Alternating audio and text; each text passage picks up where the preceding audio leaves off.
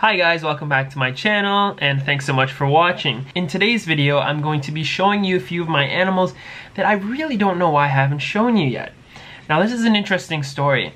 Back in August or so, I had a friend's, how do I put this?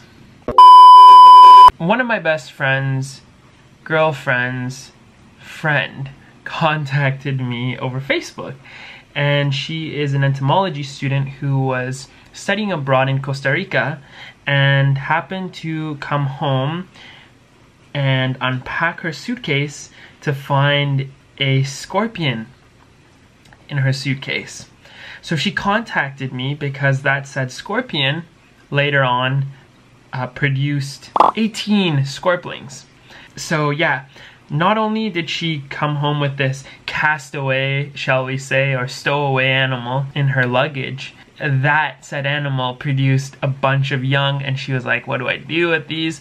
Fortunately for the scorpion, she knew exactly how to take care of them because that is very much a field she's passionate about and interested in.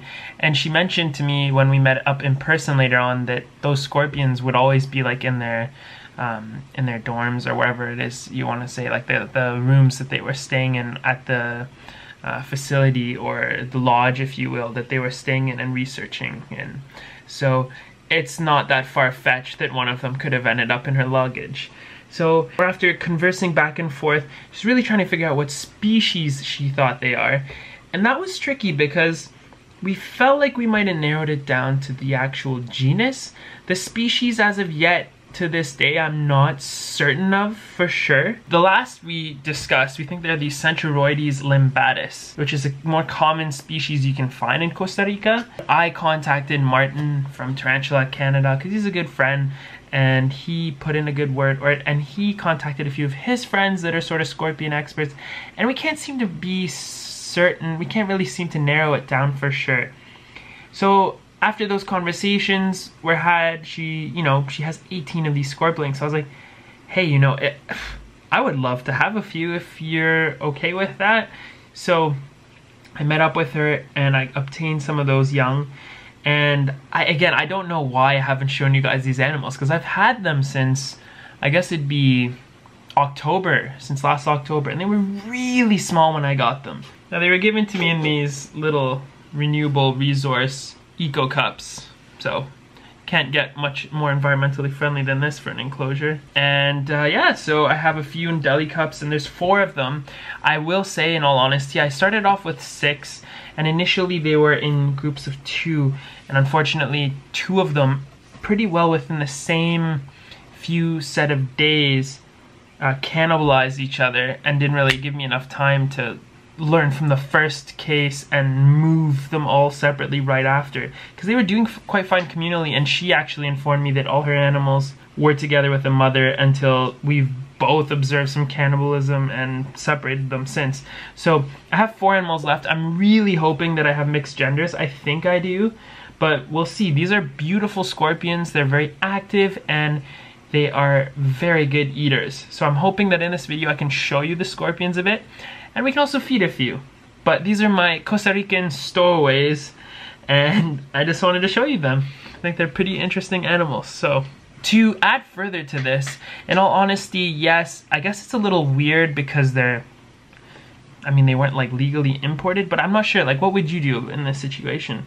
You get home and there's a little scorpion in your suitcase and you have the means to take care of it, so you do, right? You're not gonna hurt it or get rid of it or anything. And then the animal goes ahead and has a litter of 18 scorpions because these are live bears. They give birth to live young. Well, that's the impression it gives. They sort of like, yeah, they birth the young as fully developed little scorpions that crawl onto the mother's back and hang out there until they molt for the first time, and then they start to navigate away from her. In any case, what would you do?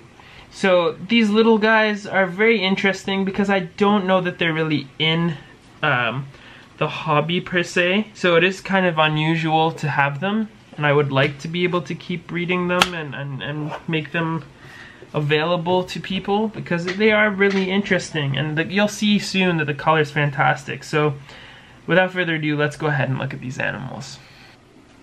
So here they are. the, you know, potential Centruroides limbatus. This is one of the enclosures here. So the scorpions have a little piece of wood to hide under with their substrate. And I sort of let the enclosure dry out a little bit before adding more water. It's usually how I keep them, and they seem to be thriving like that. So I'll get them in the light a bit.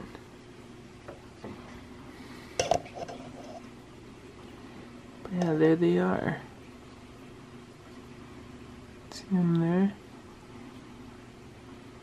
It's one of the scorpions. Now we're going to go in with the camera that has the ability to zoom in a lot better on these guys. Alright, so this specimen actually just molted. You can see here's the lovely scorpion. Some incredible coloration here. A very nice long tail. Let's get that molt out of there to start. So just to be very clear, I don't handle my scorpions. There's the molt. Have a little peek at it on the table.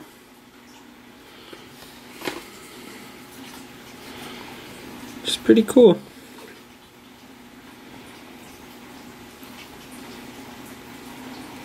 So I'll move that aside. Yeah, what we could try doing now is offering this scorpion a prey item. So let's see if it might want to eat. Right, here goes.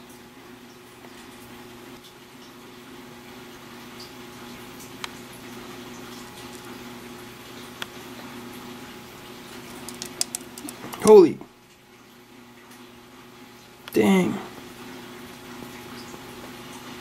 See, I wasn't kidding when I said they have a good feeding response, was I?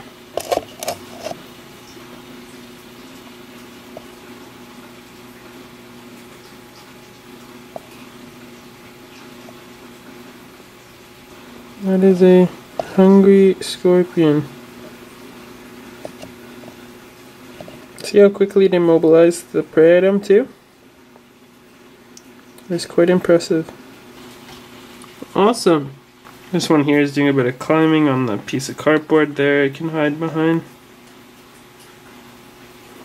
Lovely little specimen. Probably also ready to do some eating in a moment. So it's the same routine, I'm just gently moving the cardboard out of the enclosure, getting our cricket ready, and then we'll drop it right in and have a peek.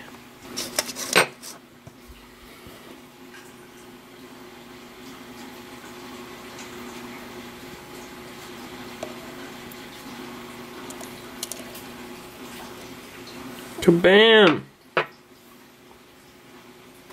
Finished.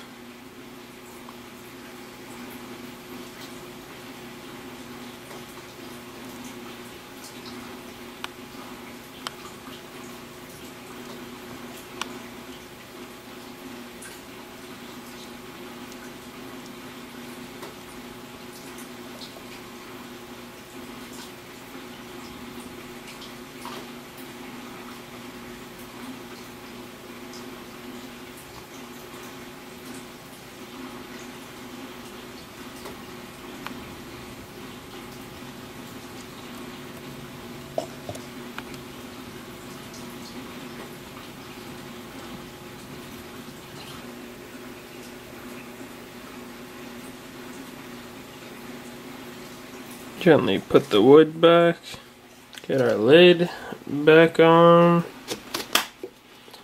and we'll do the third scorpion, which is coincidentally the second last one.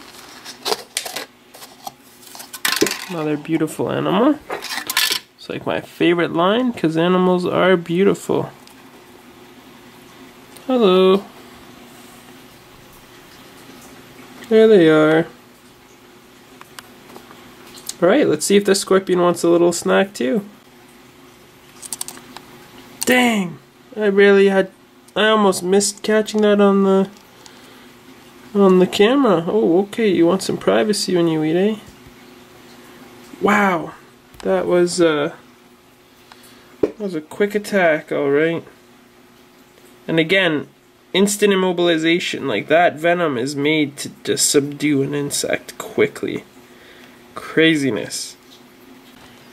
Alright, so the specimen in here is usually pretty, like, feisty. So let's see if they are interested in eating as well. Hello, where are you hiding? There you are. And as you can see, this one recently molted as well. So I'll take that out. Gently going to coax the animal away from. There we go. Remove the hides, and then we will offer it some prey. Hello, beautiful scorpion. Here, do you have a snack? Would you like a Jiminy, as I always say? Alright guys, here goes. And here goes the sting. She's got it. And they haven't stung it yet, so that cricket can easily start squirming around trying to get away.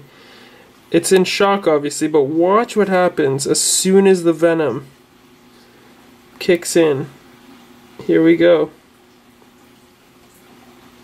As soon as it gets it done. It's done. That is some fast acting venom. Fascinating. Fascinating. And you saw how the tail navigates the length of the cricket's body looking for soft membranous tissue between the exoskeleton that can be easily pierced.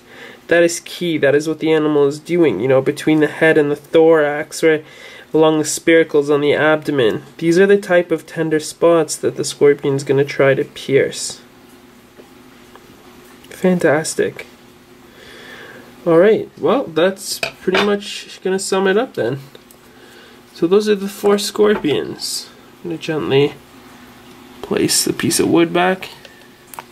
And these guys get a lot of their water from their prey, but being that they are from Costa Rica, it is generally a lot more humid and less mild. So these guys get a good spray here and there, but they are also getting a lot of their water from their food sources. But I do spray them regularly. I just don't want the enclosure to mold, so I let it dry out between sprayings usually. Go ahead and get the lid back on, and we shall allow all these beautiful scorpions here to eat their food. Alright guys, so there you have it. Those are my scorpions. Definitely some of the more unique animals in my collection considering how I came about obtaining them. But at the end of the day, it's kind of a tough one, right? Because like, the animal gets here, and what are you gonna do? And technically they were born in Canada, so hopefully that makes it okay. All jokes aside, those are them. I really love them and cherish those animals. They are very, very interesting. Let me know 2 things in the comment section down below. What is your favorite species of scorpion? And secondly, which of those 4 animals did you think had the coolest takedown on the cricket? Well guys, if you enjoyed this video, don't forget to give the scorpions a thumbs up. And if you'd like to support my channel, feel free to subscribe down below. Once you've done that, ding the notification bell to know when my next video is coming up, and I look forward to seeing you guys in another video again soon. Take care. Holy. Dang.